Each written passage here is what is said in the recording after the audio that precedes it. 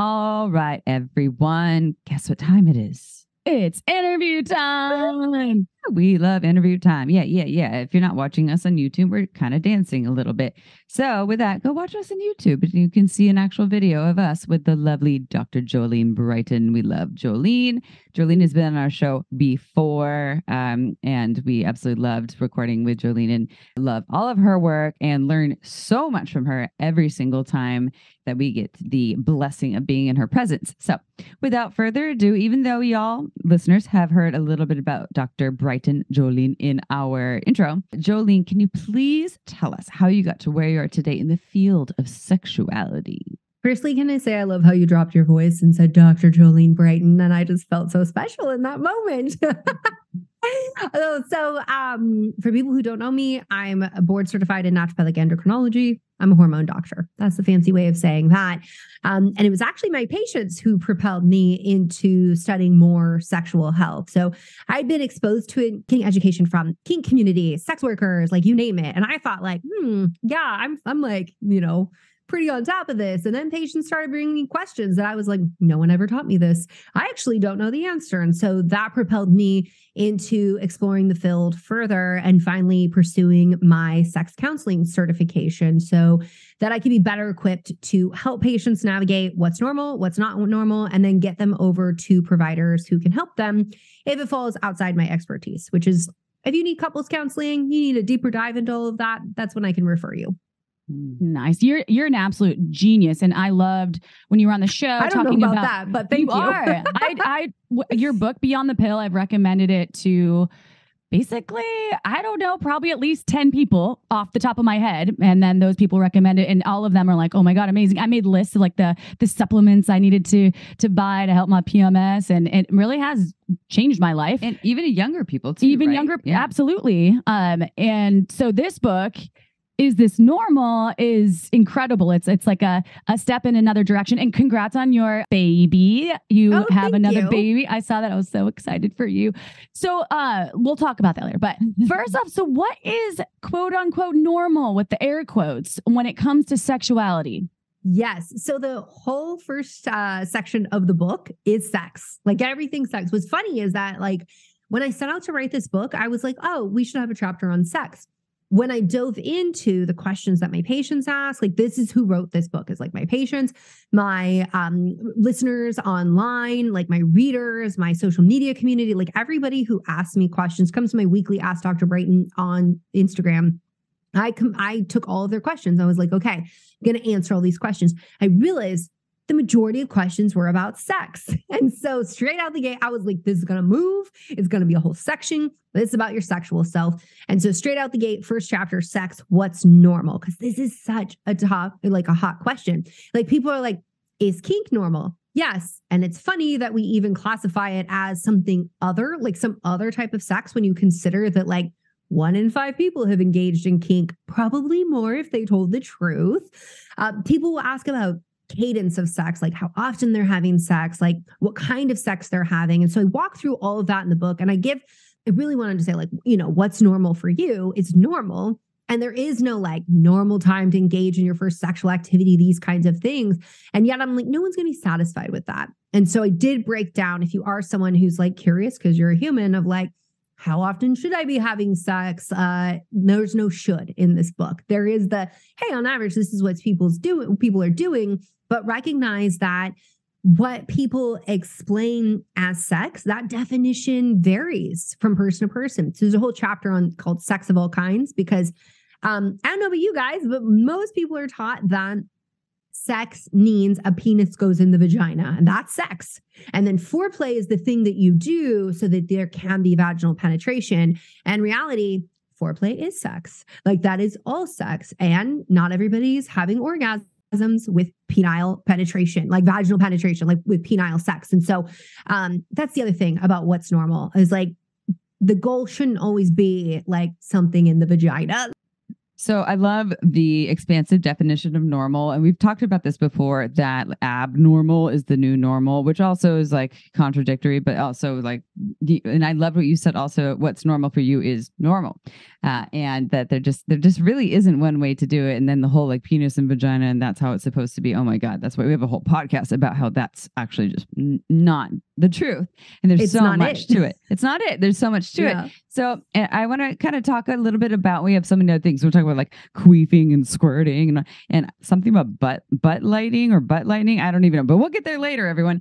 So what's the orgasm gap? We've talked about it before, but I always really love hearing other people's opinions on it. So what is the orgasm gap and why is it a thing? Oh, I joke in the book that it's like a gap in pleasure that's so great that not even the best daredevil could jump it. Like that is what it feels like, right? So the orgasm gap, this applies to heterosexual couples, mostly so you're going to see cis hetero men having 5% of them are going to orgasm, which is like the narrative of the expectation, right? Like a lot of this seated in the idea of like sex is for babies and men having orgasms is necessary for babies. So we should just expect that, which is why a lot of women in these heterosexual relationships have been left in the dust with only about 65% reporting that they have an orgasm in that partnered relationship. Now, you put women on their own, and over 90% of them can make themselves orgasm and like within 4 minutes. So whenever people come in with the narrative of like,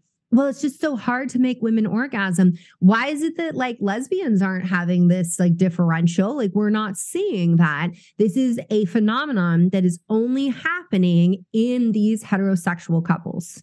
Yeah. And it's probably an archaic, almost like, I don't want to call it a thought, but it's an archaic system, right? It's like, I don't understand my partner who's a vulva owner's bits and I have a penis. So I'm just going to assume that I just need to penetrate and I don't even care about the clitoris, right? Mm-hmm. Because what is it there for? Isn't it just like a thing attached? I don't know. I'm being a dumb penis owner right now. I'm hoping that most of them will do more research and learn about why there's an orgasm gap. So that's a call to action for you. And in porn also. I do what I see in porn. And in porn, I spend a lot of time thrusting really hard, not a lot of like slow warm up and grinding. And like, I'm just going to focus on your external vulva, labia, and clitoris for like 20 minutes. I would get bored as fuck watching that though myself. Yeah, because it's porn. You just want to get to the point. Yeah, I'm like, let's get to it. But you would probably get bored as fuck if you're just having sex where it's just like slam it in all the time. It probably wouldn't feel that good. Also, I'd be like,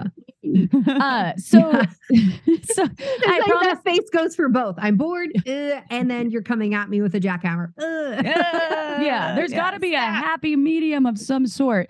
And I do love the title of this book, Is This Normal? Because normal is based on a lot of statistics. And I always like to say that. And I'm sure because you come from this very medical/scientific background that you probably go into that because, again, what is normal? And that's a different piece of the multi-layers of questions that I want to ask, which is the next one. But first, why? Because this is about the clitoris, which is important because I own one and so does Amy. I do. I own one. Why is the power of the clitoris still such a mystery for a lot of folks out there? Oh, gosh. Well, there's a big problem in medicine. So if we look at, as you're making jokes at the brunt of these jokes, I don't think that that's where they want to land. And yet they do so often because so much information is withheld. It's like a lot of gatekeeping about the clitoris. And if we go back in time in history, medicine actually took it out. They took it out of anatomy textbooks. Now, the average person doesn't spend time in anatomy textbooks, but I can tell you there's a lot of real estate for male anatomy. It's just like page after page of penis. And like, I don't know. For me, I'm like, if you've seen one, you've seen them all, friends. We love the penis over here, everyone. We're not mocking your penises. We're just saying there's like a lot more out there for you, and we're still working on getting more for us. So yes, it's not even about that. It's about like what is the real estate that the female body gets to take up in these medical textbooks. So the clitoris was actually taken out of the medical textbooks. We didn't have the figures of the clitoris. Then it was like claimed to be discovered in the late 90s. And by discovered, I mean acknowledged. It was acknowledged. And so, for a long time, the idea was like the clitoris is just this this like little button. But it's so hard to find, and women don't even like sex anyways. And making a woman orgasm, it's like finding a unicorn in the forest. And I'm like, well, Harry Potter, you can find a unicorn in the forest. It is possible. Let me teach you how, which is why there's not just one, but there are 2 clitoral diagrams, which I actually commissioned them to be hand drawn. I was like, I need a clitoris in a vulva. Like I need the vulva to be shown so that people who do not own vulvas can understand where the clitoris is. So we've got that medicine, took it out, just blocked it, was like, we're not going to talk about it because like female pleasure, that threatens us. Then we've got Freud, who like is literally the worst thing to happen to sex. I mean, to a lot of things, but like sex. Amen. Amen. To you just envy everyone. Yeah, we just have. We all wish we just had a bunch of dicks. Yeah. But like that fool had no idea the power of the clitoris, because I'm like, your penis has to pee and ejaculate, and it's on the outside, so it can't be that sensitive. The clitoris, made from the same tissue. Okay, well, actually, the penis is made from the clitoris. That really goes that way in biology, but the clitoris doesn't have to do anything but pleasure you. That's it. Gets to have more nerves, gets to be more sensitive. Like that is its sole purpose. And like here people can acknowledge that like you must stroke a penis to make a man orgasm. But then they're like, oh, making a woman orgasm in the clitoris? Like, why would we do that? Well, once upon a time, Freud got it in everybody's heads and like people just started nodding he was like, oh, the clitoral orgasm is infantile. A woman should try to achieve a vaginal orgasm. And I'm like, who does that benefit? Like nice manipulation tactics, sir. Like that benefits a penis owner. And so what you're saying is that like, whether you like it or not, you should aspire to, because you're like, it just feels like such basic manipulation of like, oh, well, if you were like a real woman, then, and it's like, it's not like that, because less than 20% of women report orgasming with vaginal penetration. Whereas like the way to orgasm is stimulating the clitoris. And what's really cool is that if you make her come first, you're more than likely to make her come with penetration. So if, you're working with someone who has a vulva, stimulating the clitoris, bringing them to orgasm, then doing penetration, more likely to have that orgasm with penetration. So that's a few of the reasons. And then like, of course, like sex ed is so problematic. Like, where do we even start with that? They're like, see this is a vagina. Babies come in and babies come out, and penises go in and, penises go in, make the babies. This is the way the sperm goes in. Babies come out, period blood comes out. And it's like, but there's no other talk about that. And like, sometimes they don't even tell you what a vulva is or a labia. They're just like inside vagina, outside vagina. I'm like, there's not in fact an outside vagina. And then they show you a picture of the baby coming out and then it scares you to death. Yeah. And I was like, or all the STIs or all the things. It's like basically sex is kind of scary. So and also but really fun for a lot of people. Are you looking at the diagram? Harry Potter though, the diagram. Yeah, she's like, oh, it reminds me of the Gandalf. Sorting Hat. Oh, I always think of the Sorting Hat. That's like awesome. The clitoris is like, no, you are Slytherin. Like you are Gryffindor. Like, oh my God. It's amazing. And the diagrams are very helpful to even understand your own body if you're a clitoris owner or if you're a clitoris lover. Yeah. You want to go, you want to dive into There's no letter. Outside vagina. That's a quote that goes down on a t-shirt. I still hear some sex educators who still refer to the vulva as a vagina. I still hear some sex educators who say the clitoral orgasm is inferior and that the ultimate way is to have an internal orgasm, G-spot, cervical orgasm. Not going to name names. But it's just every time I hear that. We're side-eyeing you. It's so fucking upsetting to me. And also it's all connected. So like when I have stimulation inside my pussy with fingers or with a sex toy or with a cock, and I'm having something that seems like an internal orgasm, I'm pretty sure that has a lot to do with my clit. Like a lot to do with my clitoris and the stimulation that is happening outside as well as the tissue that's connecting inside. So it's just like, it's just so, infuriating, as I said, and just so fucking backwards. Yeah. Well, it's amazing. And then it's just like, go back to biology. So, okay, really simplified. Okay. Because I hate to break it to some people because they don't like to hear it, but like, chromosomes are not always just binary. Like we talk about XX and XY, but like nature likes to throw some random combinations out there. But if we think about it simplistically, because that's the best way to wrap our head around it, we all start out phenotypically female. there is a wash of testosterone that comes through. Should you have that Y chromosome and should it respond, because it doesn't always, but should it respond to that hormone, you now differentiate. You leave labia, clitoris behind, and you go penis, scrotum, like you go a different direction. So that when you just come back to the basic biology, and if you can accept that stroking a penis brings the majority of men to orgasm or penis owners, then you should be able to accept that stroking a clitoris will bring the majority of vulva owners to orgasm. Like it's so simple that I don't even understand why we're arguing it.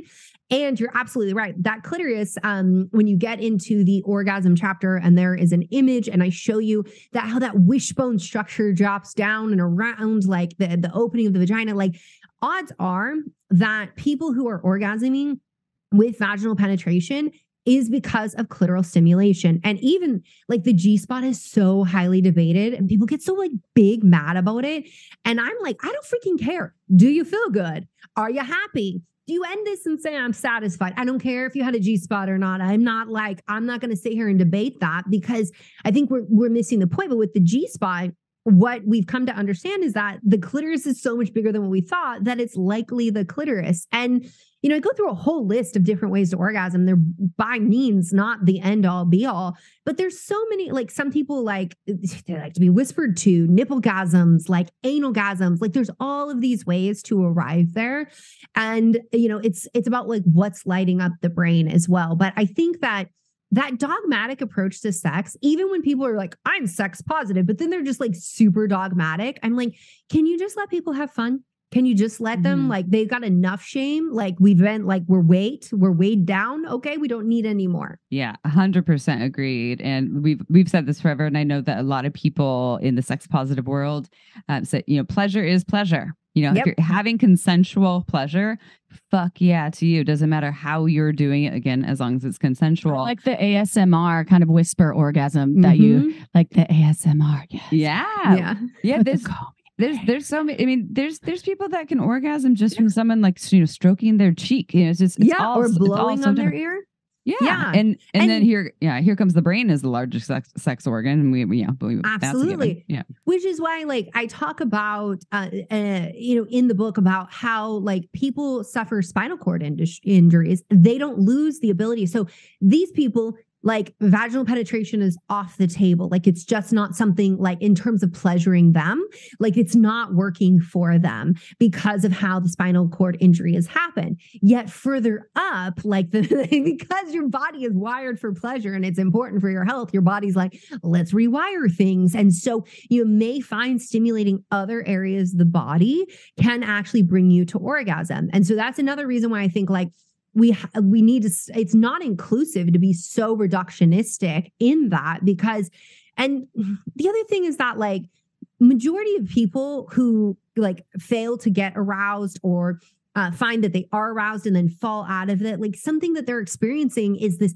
spectatoring, this like stepping out of your body, watching and judging yourself, worrying about like what noises am I making? Like, you know, can they see my cellulite? Like all of this kind of stuff. Like we don't need to be reinforcing that in any way because really to get to better sex, we need to just like drop all of that because sex is awkward and noisy and queefing happens while you're having sex, especially like some of the best positions will do this to you because friends, air goes in, it must come out. Like, and like literally the brain cannot even let you register like rolls or cellulite or stretch marks or any of the things we start to like worry about because the brain is just like sex, pleasure, feels good, don't care. I love the way it feels. So I'm going to go to this point. I was going to ask you something else, but you already mentioned this. So I want to go to this point that you just talked about. Queefing and squirting. Yeah. So common, normal, what's up with these? Yeah, totally normal. So let me explain a couple of things. So firstly, queefing is not the same as farting. And men really telling themselves on the internet where they make some jokes. And I'm like, oh, you really don't understand how the body works. Okay, maybe you should be quiet because this is embarrassing for you. And so what queefing is when air goes inside. I also see people, and it's usually women who are saying like, well, if your pelvic floor was toned, well, if this, if that, da, da, da. I'm like straight up, the first time I queefed, I was like 12 or 13. And I was laying on my back and I rocked up, like grabbed onto my knees and rocked up. And when I did that just right, air went in. And as I contracted, air came out. And my friends were like, oh, you farted. And I was like, sure, because farting is far less embarrassing than what just happened. And is that normal? Totally normal. Did I have pelvic floor dysfunction? Was something wrong with me? No. I had tissue that spread apart and came back together. And it's not the end of the world. This happens in yoga.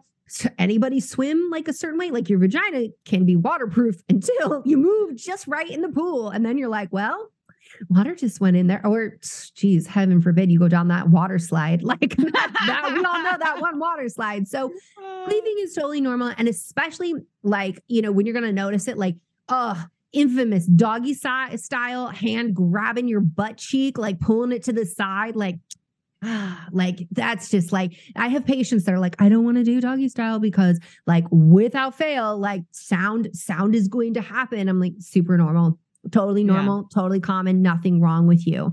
When it comes to squirting, if you squirt, totally normal. Should you try to squirt forcibly like you see in porn? No, that's usually pee, and that will lead to pelvic floor dysfunction. That can be problematic, but squirting is normal. It can happen for a lot of reasons. Sometimes it's not even happening with vaginal penetration. Sometimes it's anal penetration.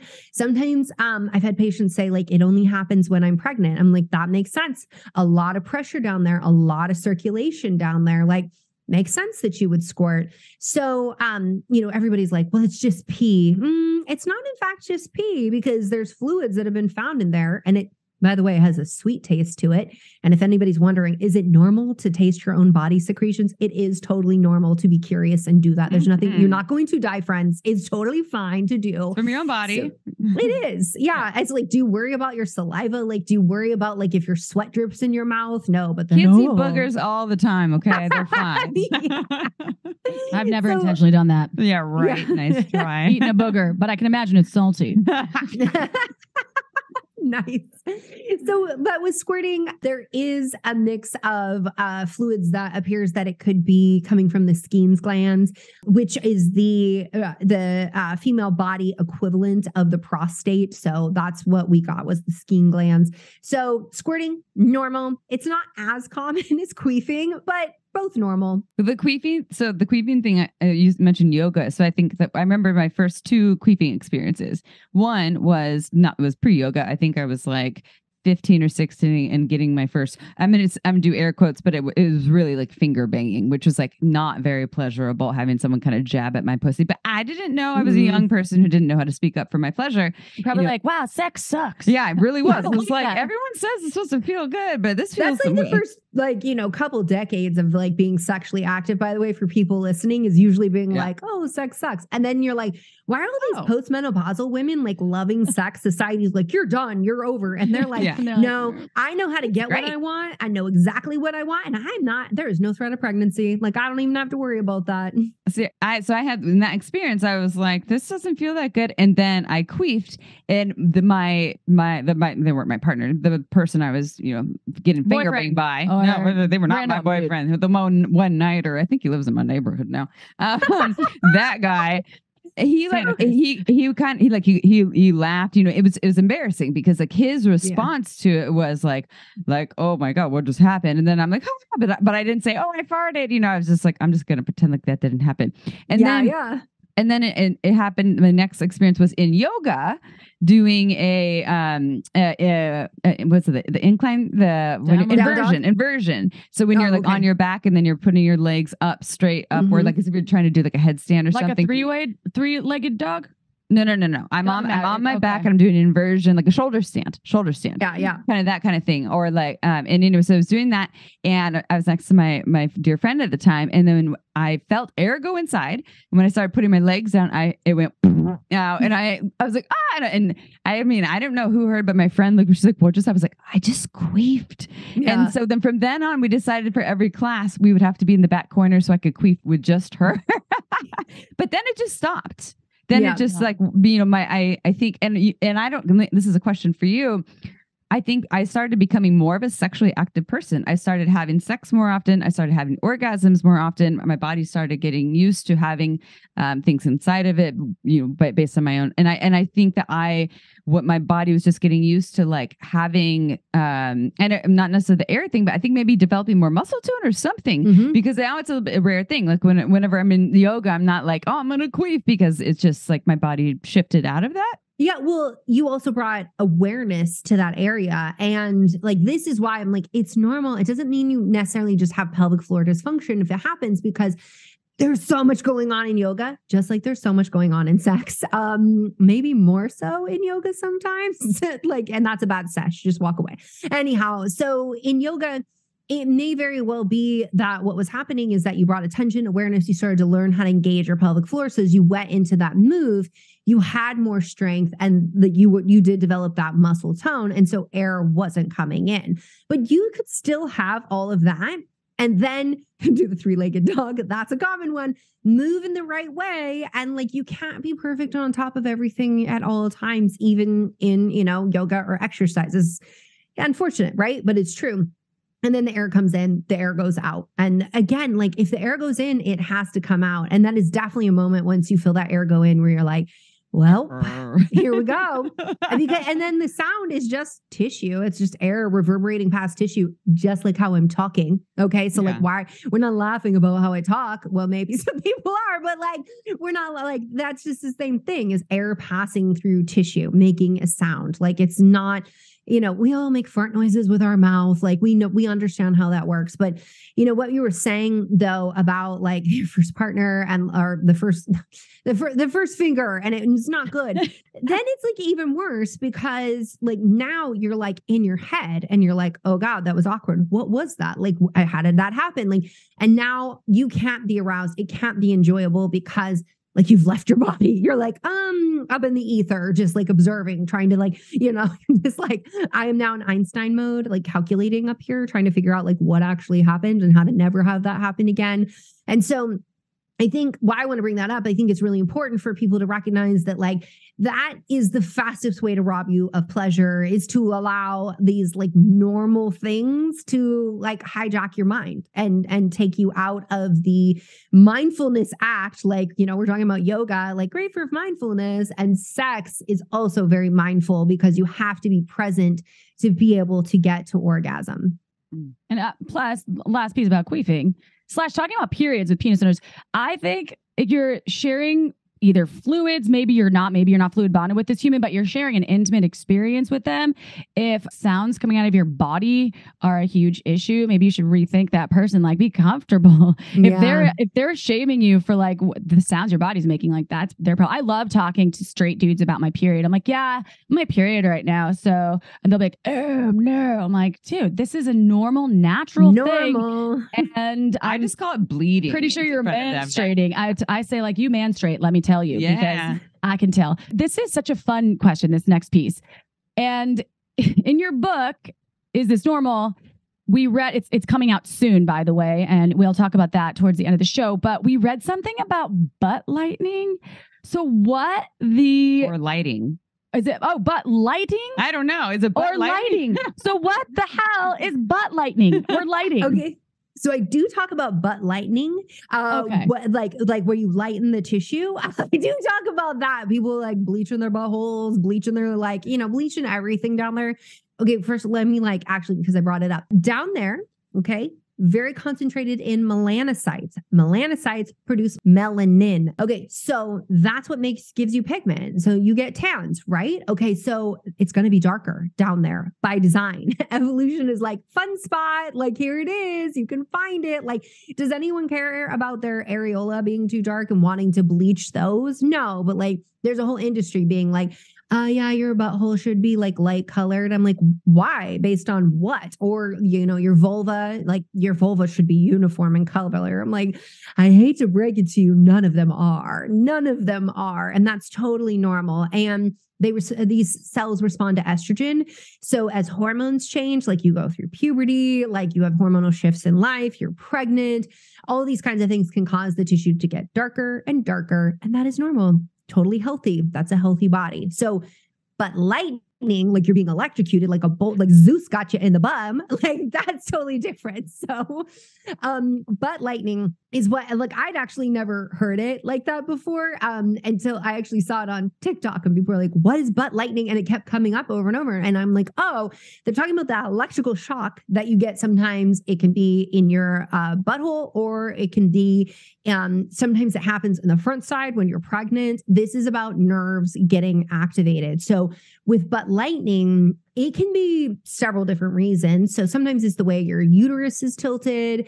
Sometimes like there is a condition going on with your GI tract, but when it's happening around your period, it can be due to elevated prostaglandins, and those can be inflammatory. They're going to help your uterine lining shed, bleeding, period, that stuff.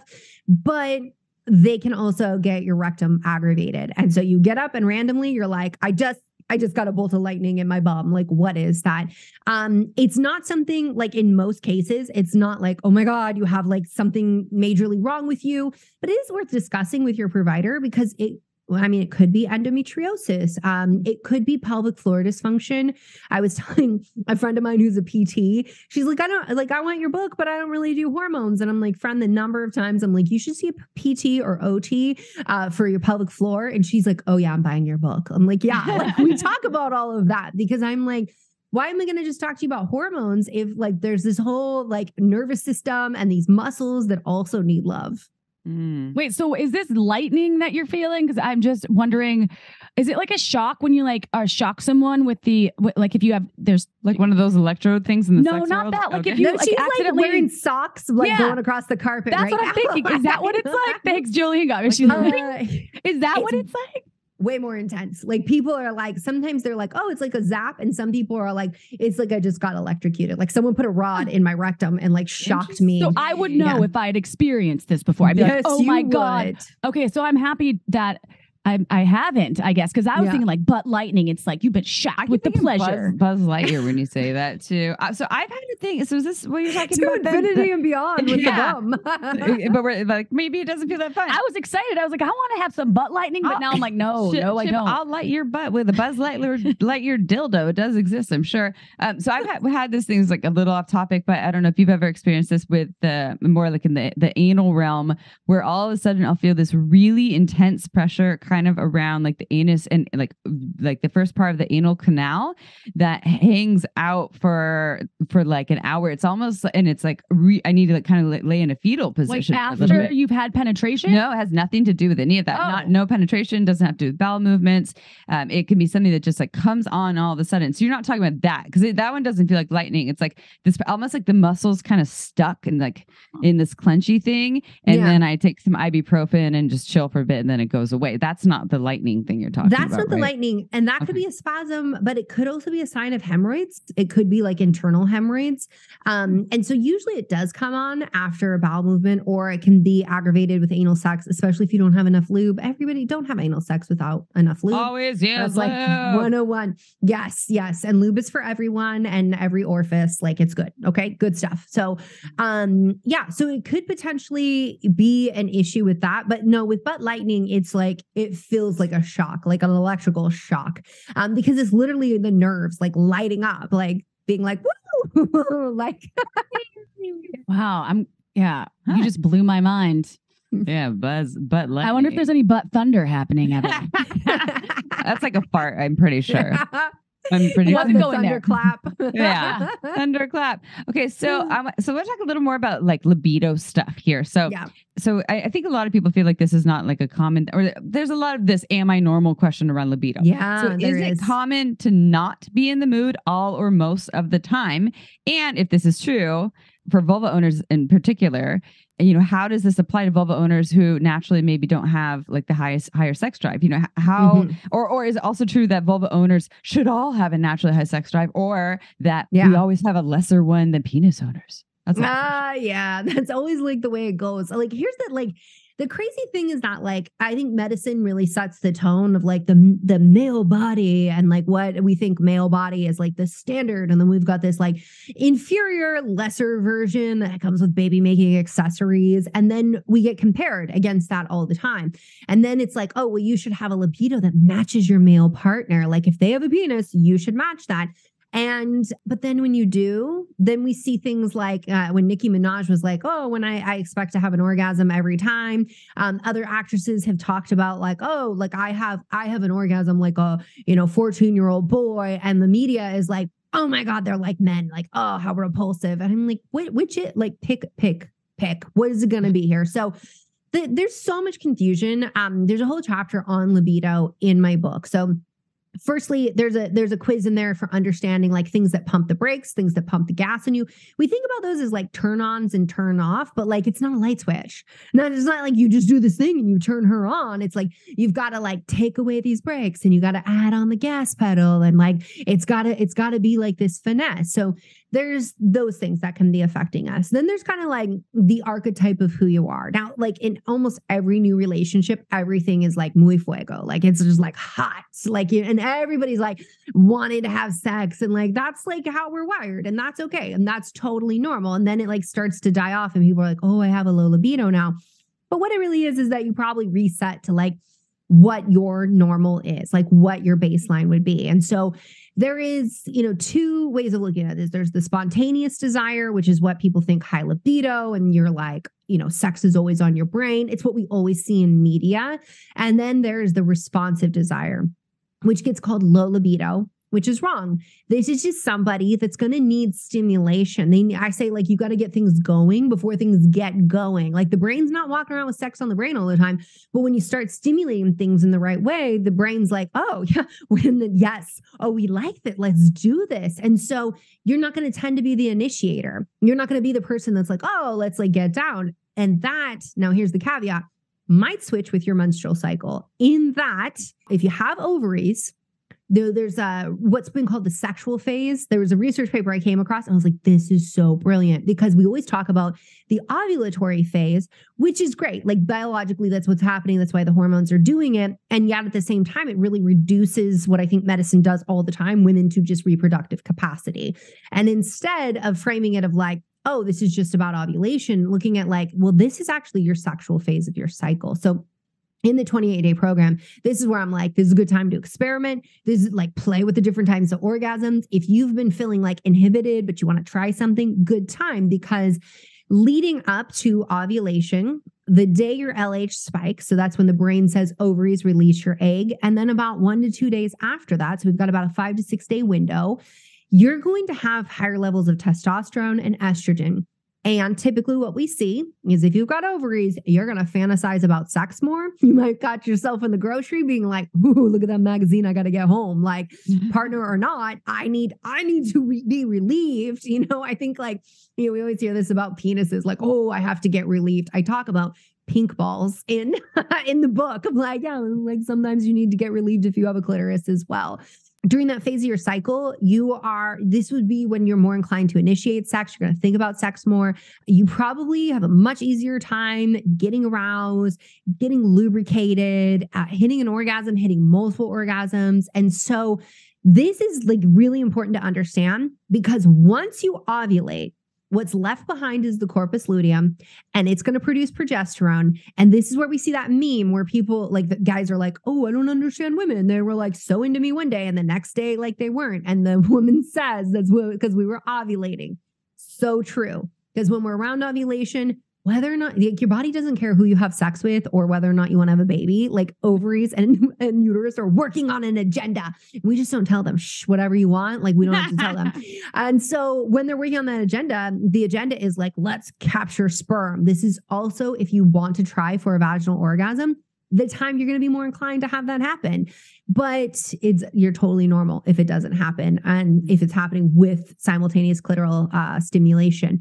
But following that, that's when it's like, kaboom, drop off for a lot of people. And that's where they're like, yeah, I would rather get into sweatpants than get into their pants. It's so funny. I feel like when I'm ovulating, I'll go out into the world and I feel like the dudes can smell it on me and they're like, hey, yes, they can. and I'm like, what's going on? I'm like, guess I'm like doing really great today. I'm like, I must be ovulating. Well, are the stats also people cheat, have affairs, etc., more so when they're ovulating, like when in the ovulation phase? I'm pretty sure it was like sex educator Megan Andalou talked about that. I have to look into that. I'm not sure about that. I know strippers get paid more when they're ovulating. So that I know. But this is why experimenting is really good at this part of your cycle, is because your inhibitions are down, your self-judgment and being critical is also down. So like this is where you're really feeling yourself, because fine lines and wrinkles are less, you're more curvy, like your lips. It's so funny because I will do videos and people are like, what's your lipstick? What are you doing? I'm like, I'm ovulating. My lips look so good. Your voice changes, so you sound sexier. I feel like I should have changed to like I don't know what a sexy voice sounds like coming from me, but I do have to share. I read my audiobook and I pleaded with them to change the schedule. They literally started at the day I started my period. And I was like, come on, I'm going to sound so much better around ovulation. And they were just like, read and bleed, baby. Read and bleed. Like that's just the way it is. We're going to be doing an audiobook for our book. Won't be out till November, but we need to align our schedules so that we're ovulating at the same time, and then do it when we're ovulating. This is brilliant. Yeah. Well, people will, and it doesn't matter like, their gender, how they identify, they perceive like a voice that's ovulating to be more attractive. Like you also get rated as more attractive. Like people objectively are like, yes, more attractive without knowing you, just looking at you. So it's definitely a time in your, like one of the biggest inhibitors is like body image issue. Like that's why I talked about that earlier on. And this is a time where in the book, I'm like, I want you to get in front of the mirror and get naked and tell yourself what you love about yourself. And then the week before your period, when you're starting to hate on yourself, because that's like a normal experience living in the society that we do, you wrote it down, like you've got your notes. You're like, nah, we're not going to do that. Like, here's what I love about myself. Because one of the most powerful things that you can do to get more pleasure in your life is to love yourself, like wholeheartedly love yourself. And I know that sounds like, when I talk about that sometimes, and I'm on a stage and I'm talking about that and people are like, oh yeah, self-love. And I'm like, it's so cliche. No, but like really, like it works. Yeah. I love that. Take notes when you're ovulating and go back to them when you're not feeling good about yourself. Amazing. All right. That's a good idea. I just love when you are a guest on our show because you're brilliant. You really are. And it was funny because you actually were on our show and then I had someone that didn't listen to the podcast. Some people are just like, oh, I don't know. I get uncomfortable because I know you so well. I don't want you to know about your sex life. I'm from the Midwest. People are like, oh no, I'm shy. Yeah. But they're like, have you read this Dr. Jolene Brighten's book? And I'm like, yes, she was on our show. You need to listen to the podcast. So anyway, this new book. So can you talk about, because I believe it's out in April, but please share. Is this normal? Yeah. We've referenced it a lot. Who's it for? Because I'm assuming even, of course, all the vulva owners out there, but I'm assuming if you're even a person that's in relationships with vulva owners or relationship, this would be helpful. But tell us more about your book and also where and when folks can buy this book. Yes. And how they can work with you. Sorry to throw all those at you. That's all. Okay. And your social security number, your address, 555. What's your credit score? Okay, cool. Your blood type. Okay, so book comes out in the US. That's going to be April 4th. In the UK, it's April 6th. They have totally different color covers and it's really exciting. Both have hidden vulvas. So definitely check them out. I see it on the cover. There it is. That's awesome. Yeah. The publishers were like, oh, let's do something quirky with like and like, let's make it like falling down. And that just felt to me like oh, women, you just like fell and you I'm like, no. We're bold. We're unapologetic. It's a vulva. Like the O is a vulva. I actually like designed that O myself to be like, because my designer was a man and the first iterations were not, I was like, that's not a vulva. That's not what they look like. So anyhow, find the vulvas on the covers. And that's where it's coming out and they look totally different and they're really fun. And I'm excited about both of them.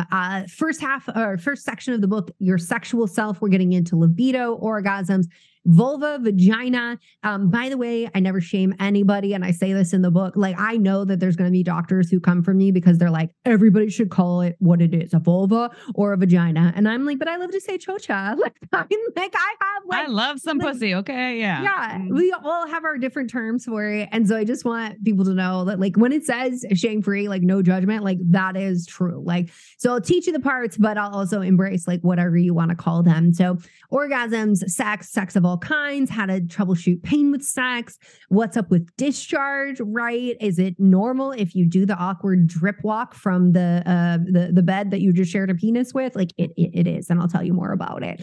And then the next part is your cyclical self. And that's where we get into all of the hormones. I help you solve your hormonal issues, figure out what's going on for you, how to fix those if that's where you're struggling. And then the 28-day plan, I narrate the whole hormone issues that come up and how to make your hormones their best with your sexual self. And you go through this 28-day program to understand what your normal is. And I will even give you all these protocols to like solve period cramps, acne, all of that kind of stuff.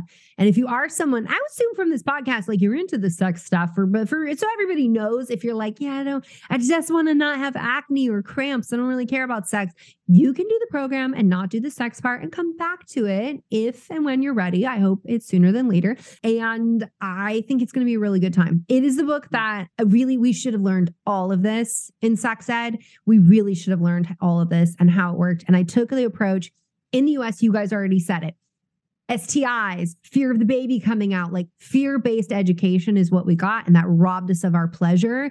I took a note from what we see in the Netherlands, in Germany, where they teach pleasure-based education and how phenomenal those outcomes are. And I'm like, that's what we're going to do. We're going to lead with pleasure and knowing your body and owning your normal.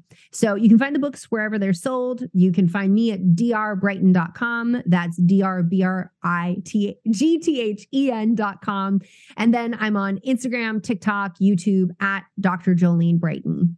Yes, you are. You've got I love all your content that you create on both TikTok and on Instagram. Like you're just so much fun. So I'm not going to use the word genius again, although I believe that. So you're like, yes. So thank you, Jolene. You're just amazing. And we love what you do. Go and check out Is This Normal? Find that vulva. I think the day this is released is the day it comes out. Oh, perfect. So it's 2020. I'm pretty sure. Right. Yeah. So tag me if you find the vulva, everyone. Oh, yeah. Yes. Yeah. It's like, now where's Waldo? Where's vulva? Where's vulva? The Wolverine. I like calling it a Wolverine. Okay. I love that.